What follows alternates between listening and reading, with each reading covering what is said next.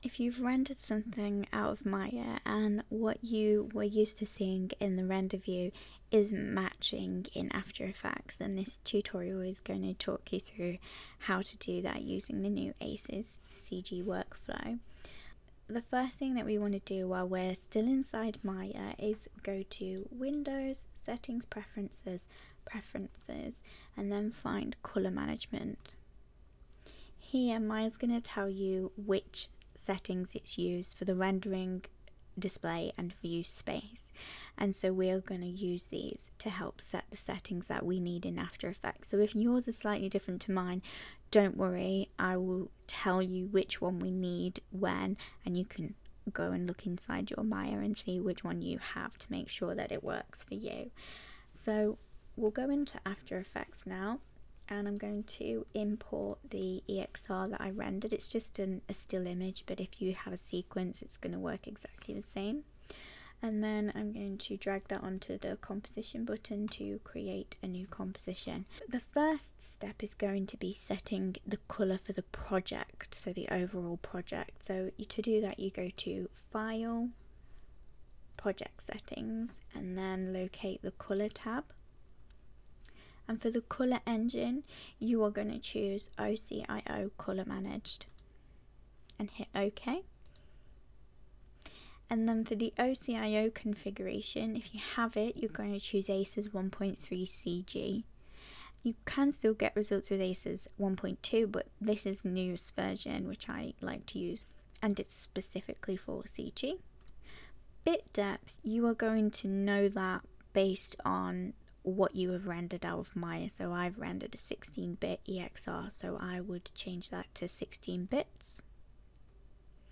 And then the working colour space matches the rendering space in your Maya preferences. So my rendering space is ACEScg.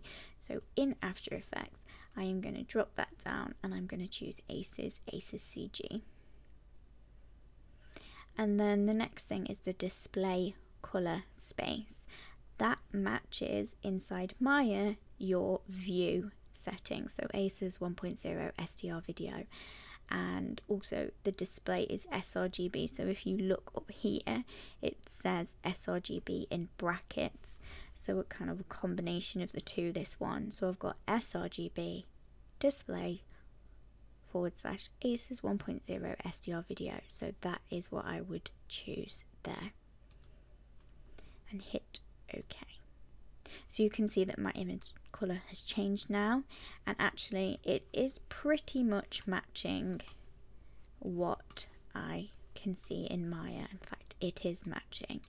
But if yours isn't, don't worry, I'm going to go through the next step, because there is a colour setting per file that you import.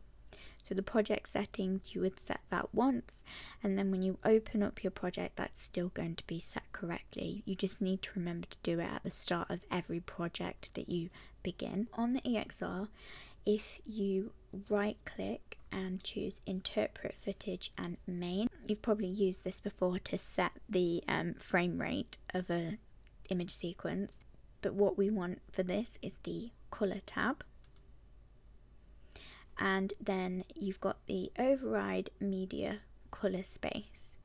So this is going to again match the rendering space in Maya. So we want to choose ACEScg,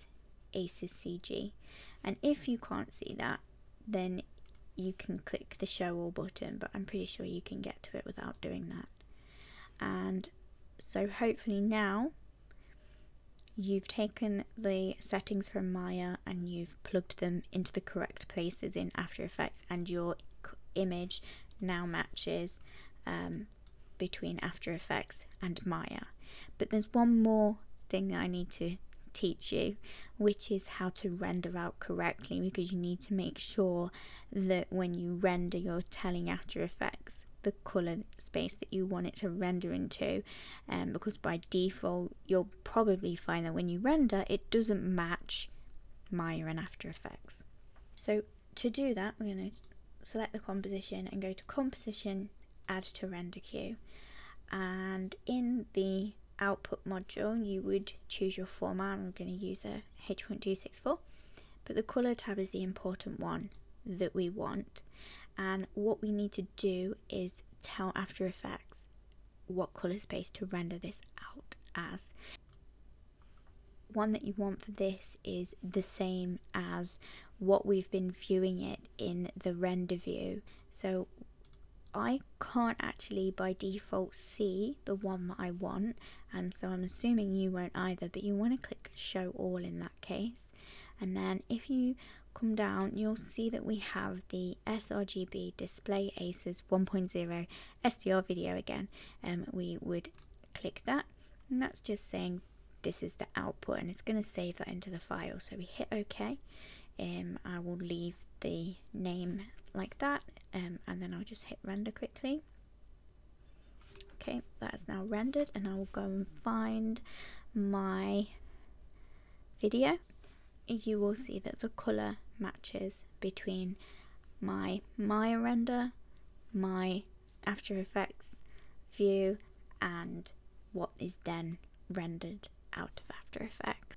It is a little bit convoluted when you first start to do it, but I think it will become second nature if you do have to do it multiple times, and this video will always be here for you to come back to. So yeah, I hope that was helpful.